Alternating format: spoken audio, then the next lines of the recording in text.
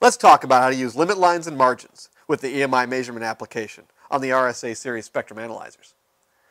First thing we're going to do is hit the RIGOL button on the front panel. In the limit menu, we can look at preloaded limit lines already in the instrument.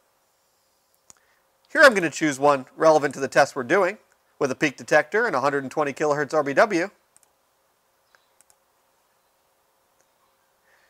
Here we see the limit line here. Now we can go ahead into the measurement setup menu and make other adjustments to the limit as well. Here we can determine what trace to test it against. We're going to use trace 1 because that's our peak detector trace. We can go into the individual limit and set a margin as well. Give us a little room there to work. Exit out of that menu.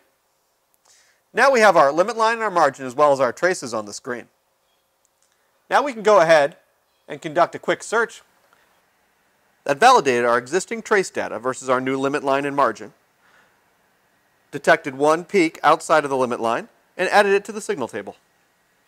With many predefined limit lines to choose from, up to 6 active limit lines and margins on 3 different traces, the EMI measurement application streamlines limit validation.